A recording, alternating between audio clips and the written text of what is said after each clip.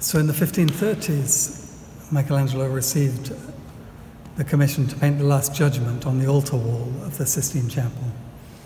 And this is his sketch for the figure of St. Lawrence, which we reproduce there as a mural in actual size to scale.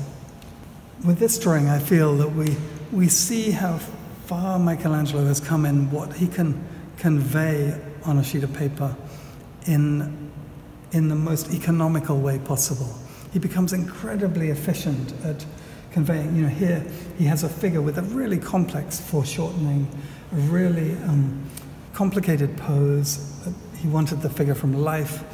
And if you look closely at this sheet, there's so much information, but conveyed in such an economical way. And clearly he studies the figure, he then studies the head separately down here.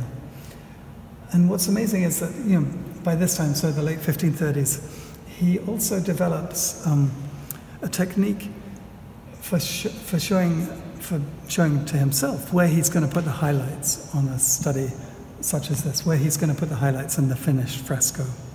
So whereas in the past he would often have put on white and painted in white highlights, now all he does is literally here just draws in some little circles on the forehead. So this is the figure of St. Lawrence, and there are these little circles on the forehead that just show where the strongest light from the windows in the chapel is going to fall.